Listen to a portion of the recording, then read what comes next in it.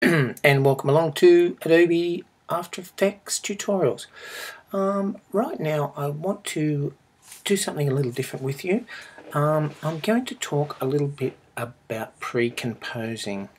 Now it's a bit of a strange, scary word. Let's think of precomposing as simply groups, and that's pretty much all they are anyway. So we're looking here. I'm just going to break this file down to you. You might have seen this already, this file, but it's got just a number of layers doing different things. So I've basically got some text running up and across via the timeline using keyframes, and I've got this this lady in the front here dancing away like that. So there is 4 layers in total here. Okay, so as we go along and start to build more complex animations, things can get confusing if they aren't already.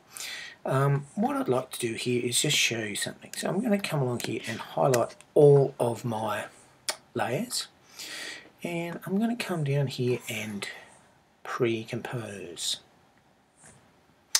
And pre-comp 1 is going to be simply a collection of all those layers and all those things that we've got going on in there.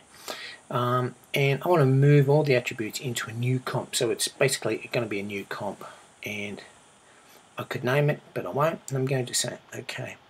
So what I'll see is that all of these layers now, with my current timeline indicator going, are all still working, all still doing what we thought they were going to do, but now instead of having that, it's given us one layer that we can work with. And if I double click this here, this will take me back to the original setup, so I can still make any edits here if I felt that something needed to change at all.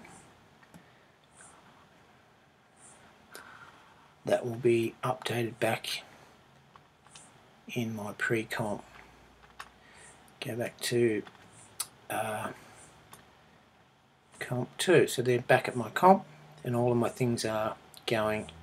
In fact, why do you do this? Well, it keeps things neatly on the screen, and not only that, I can perhaps duplicate this composition so I could have another version of it on top of the other. So perhaps that's the kind of thing you might want to do.